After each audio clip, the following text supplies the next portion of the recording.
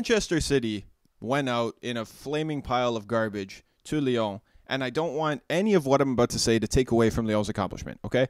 Because for a 7th seed team in Ligue 1 to knock out who many revered as the champions, not the champions, but like the soon-to-be, the uncrowned champions of Europe, they were heavily linked to favorites before Bayern Munich went out and thrashed Barca. Lyon went out and put on a hell of a performance, okay? And I can take nothing away from them. Aouar was better than anybody on City's pitch, and what Rudy Garcia essentially did was lay out a perfect plan for how to beat Manchester City. It was like, okay, we're just going to keep doing what we do.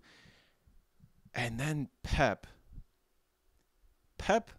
freaking Guardiola, the genius at times, the dumbass at times, decides, you know what I'm going to do? As he always does, I'm going to change the lineup. He completely altered the chemistry and the playing style of Manchester City. Completely changed it. When have you ever seen in the last 4 years of Pep Guardiola being in Manchester City play a back three?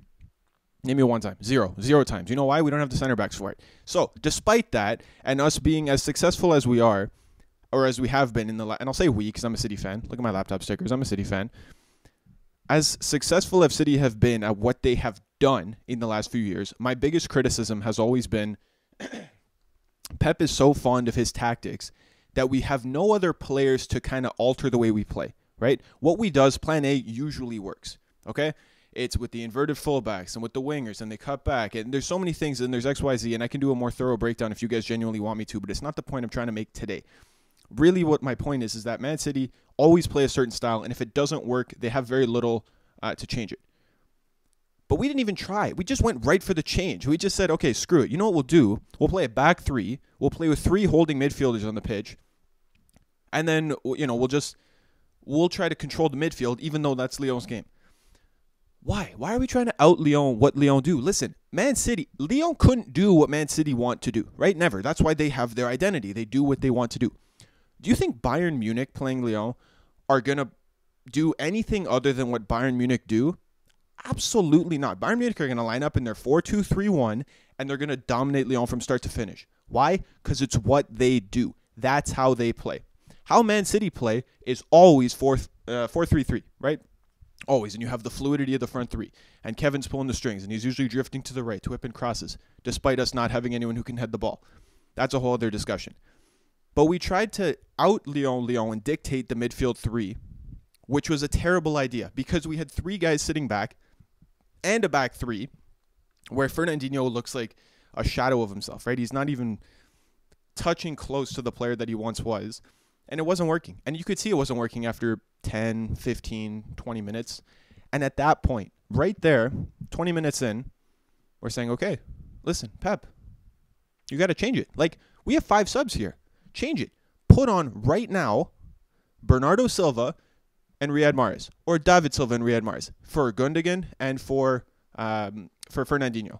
Go back to your back 4. You can have your work rate players in midfield. Bernardo's going to press. He's going to move the game forward.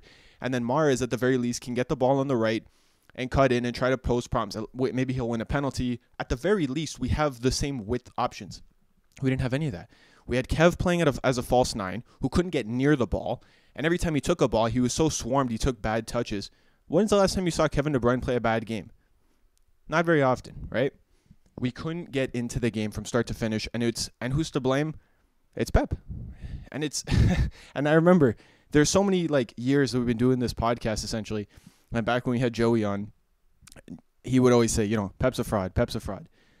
But Pep always had the trophies, right? We always won Prem or FA Cup or EFL or something. And the great trophy that's always escaped us is Champions League, right? It's no secret. And this was the year, right? This is knockout competition, and every game's a neutral game. And pound for pound, Man City, player for player, position for position, are top 1, top 2, top 3 teams in the world. And they knocked out Real Madrid, who are the heavyweights of that competition. The stars are lining up. It's David Silva's last year. Bernardo's going back to Portugal. He's going to play out of his mind. They didn't even see the field, right? David Silva's last game for Manchester City will be remembered as 20 minutes on the pitch and losing 3-1 to a 7th place Lyon team. I can't blame the players, okay?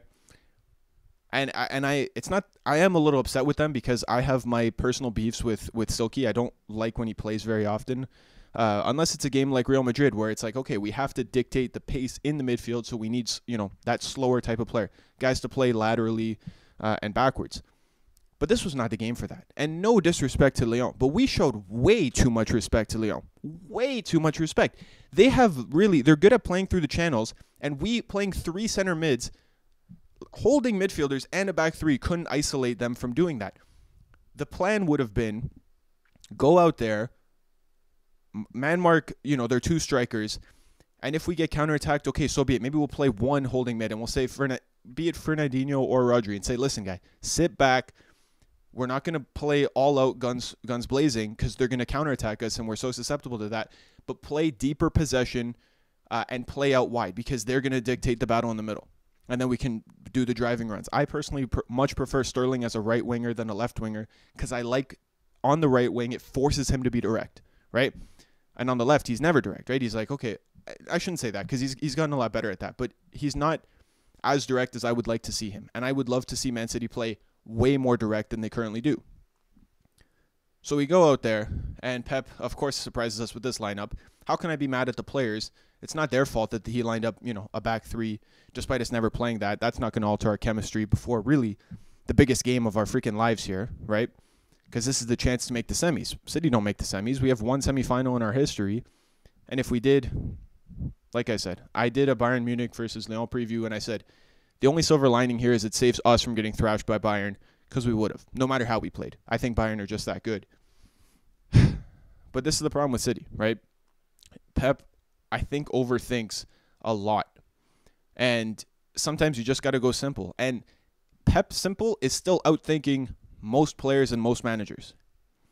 But you essentially had this giant disconnect between City's back block of 6 wingers who were out in God knows where because they couldn't go forward because there was no one playing them that way because Lyon were controlling the midfield. And then this, disconnect between the front 3 and the rest of the team where every time we were just hoofing up long balls. Man City don't play that way. It was just the wrong time to alter stylistically who Man City are. We completely flubbed our identity and we lost and we went out. So congrats to Lyon. Man City did not deserve to go through because of Pep Guardiola. And it's such a shame to say that because, he's like the second highest paid manager in the world. And what he does has been so effective for us. And we didn't even try, right? If there was ever a time to play 3 center mids, it's when you're losing. Or not when you're losing. Sorry, when you're winning. When you're winning late in the game. Okay, go. Pile them up, right? Let's clog up the midfield now so that Lyon can attack. We didn't do that. We opened up the game for Lyon at the wrong time. And then Moussa Dembele, who I was shocked didn't start, scored 2 goals as a super sub. So, good for him, right? Good for Lyon. Like I said, I have no personal beef with Lyon or with any of the City players. I do think that Houssem Aouar should be in a Man City shirt next year. I even tweeted, Aouar should be in a Man City kit for the second half. City should have bid 60 mil at him at halftime based on the performance he was putting in. I just wonder, I can't help but wonder, but think, one leg, all or nothing, this is a knockout game. If Man City play to their absolute strengths, would the result have been different? Maybe. Let me know. What do you guys think? I mean, maybe you just want to comment and say, screw Man City, we hate them. I understand Man City aren't getting a lot of sympathy. Don't get me wrong. I know that. But I genuinely am curious. What do you guys think of Man City's performance? Did they blow it? Did they show way too much respect to Lyon? Were they outplayed tactically? Or you can't blame the players, right? Maybe you can. You guys let me know what it is that you think. What's next for Man City? Will they win the Champions League under Pep Guardiola? Who's going to win the Champions League? What's next? You guys let me know. I'm happy to make these videos. I hope all is well with all of you guys. Jersey Wall's back, baby. Here to take over.